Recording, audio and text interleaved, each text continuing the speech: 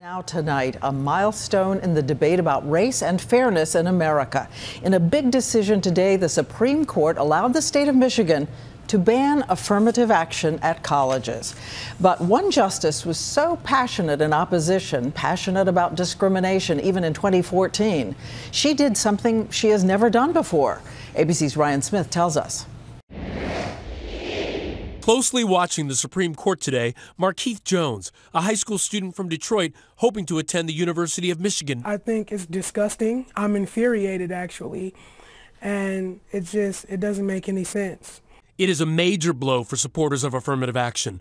The court ruling today in a 6-2 decision that it's okay for Michigan voters to decide that race should not be a factor in its public university admissions. Today's decision by the United States Supreme Court is a victory for the Constitution, victory for the voters of Michigan, and victory for the rule of law. Justice Anthony Kennedy, speaking for the court, wrote, quote, "This case is not about how the debate about racial preference should be resolved.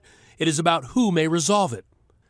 But in a blistering dissent, Justice Sonia Sotomayor, a Princeton graduate and the court's first Latina justice, who's called herself a product of affirmative action, took the unusual step of reading her opinion from the bench, saying, quote, "Race matters. Race matters in part because of a long history of racial minorities being denied access to the political process. The numbers show in states that have banned race-based admissions, minority student enrollment has dropped. At Michigan State, when affirmative action was still in place, up to 10% of new students were African American, and 5%. 5 other states have similar laws already in place. Do you think other states will follow Michigan's lead?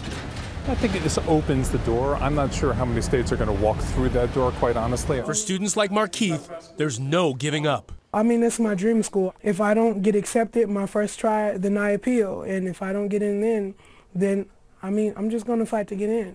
Ryan Smith, ABC News, New York.